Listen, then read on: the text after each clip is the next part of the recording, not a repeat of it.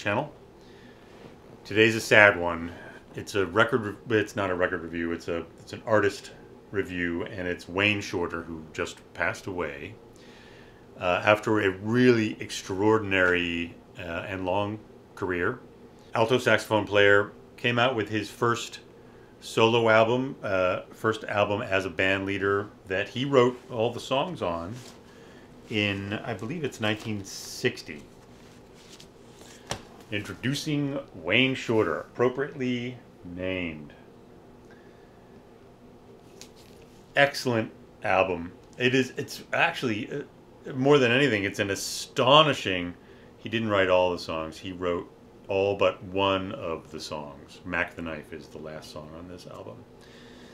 It's an extraordinarily realized vision for a first album as a band leader, and writing all of the songs on there, absolutely killer. Really amazing, very impressive debut.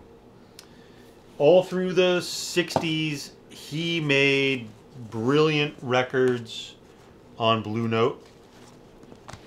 His most famous, at least in the audiophile world, is probably Speak No Evil soundtrack.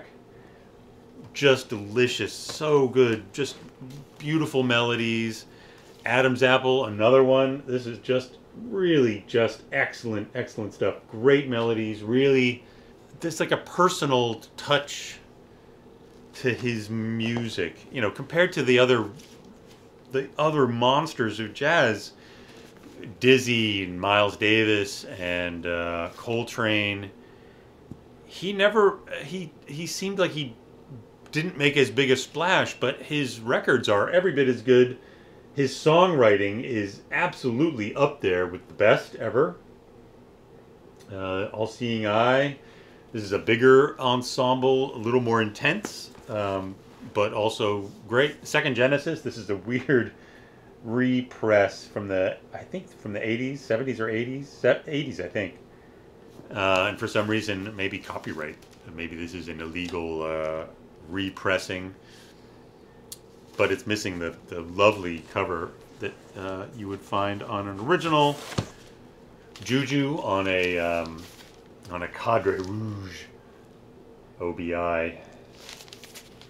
These are audiophile pressings that are absolutely not good sounding. But all of those are they're just all outstanding records. And then he was on one of my absolute all-time favorite records of all time ever, all time of all times, In a Silent Way, Miles Davis. He is the motherfucking saxophone on this record. Turning point in music, as far as I'm concerned. Just a really amazing and important record. And then all through the 70s, again, especially in the beginning, he was co-founder of Weather Report. He and Joe Zawinul founded Weather Report, and Wayne Shorter, especially in the first handful of records, is a very important, definitely like co-band leader. He stepped back later on. I mean, he was still on the records and still an important musician in the records, but he was less of a band leader. Joe Zawinul sort of took over that role. All through the 70s, all the way, you know, through certainly to the mid 80s, and then after that, he had another brilliant solo career. Phantom Navigator here, just a very cool, evocative album cover. But the record, I guess, that I wanted to, so there's a record of his that I had intended to make a video about, and I didn't do it, and now he's dead. Not that that really makes any difference in terms of making a video about it. Not that he would ever know one way or the other.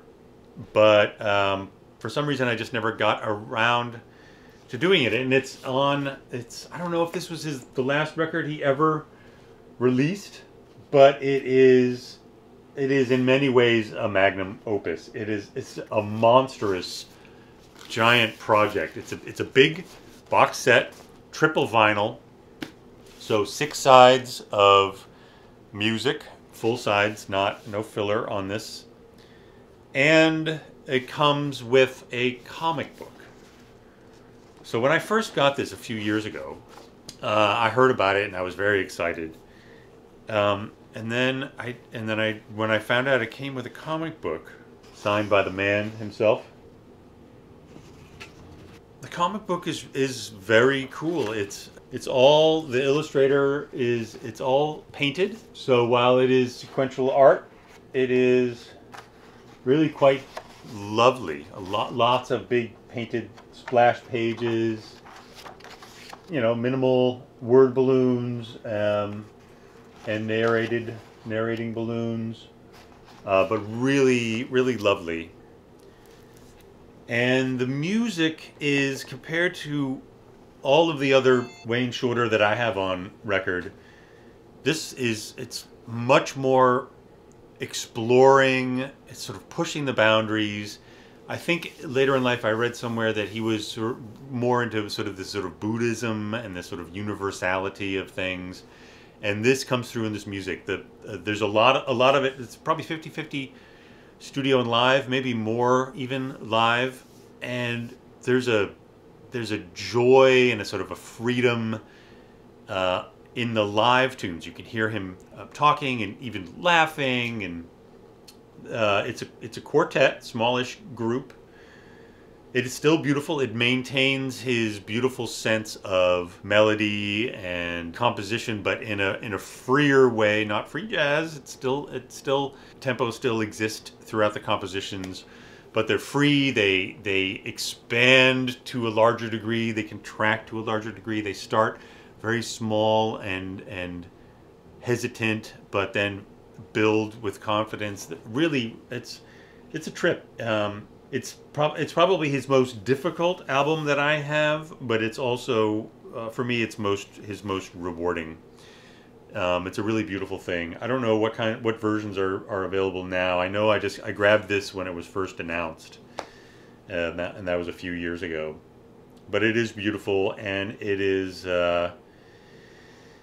every time I played it, and I played it all the way through, all 6 sides today, and I feel like I understand a little bit about what Mr. Shorter was trying to do at the very end of his brilliant, truly brilliant career. Beautiful stuff. All of the stuff is beautiful. If you don't have Miles Davis in a Silent Way, get it. It's such a great album. If you don't have Speak No Evil soundtrack, get it. If you don't have Introducing Wayne Shorter, they're really good. They're just great jazz records from all different tiers, from, you know, hard bop. Some of the stuff gets a little bit modal, the Pioneer Fusion stuff with Miles Davis, and then with Joe Zawinul and Weather Report, and all the way up to this really just beautiful magnum opus, Emanon. Emanon, which, by the way, is no name backwards. And I heard he got that from Dizzy Gillespie, another one of my favorite artists. And the other thing, when I got this and I pulled out the comic book, it made me think of one of his 80s albums, the one that I showed you earlier, Phantom Navigator. Because in that, the record sleeve is printed with a very cool comic book drawn by Wayne Shorter in 1949, age 15 and 16. It is The Two Worlds, I believe. On that evocative you were peering through a broken wall, I suppose, there, and here is the star of the show, and some rescue happening, some large creatures, some beautiful women. I mean, it's everything you could want as a 16-year-old comic book enthusiast, and here he is drawing it himself. Talented guy. I love how personal this is, and the way that this ties in with Emanon decades later in his career, including a comic book with that. I don't know. There's a wonderful sort of a circular, timeless quality to his whole body of work. Anyway, highly recommended. Everything that I have heard from Wayne Shorter is brilliant. A huge number of masterpieces in his discography. Highly recommended. Check it out. Rest in peace. Thanks for watching, and I'll see you at the next video. Bye.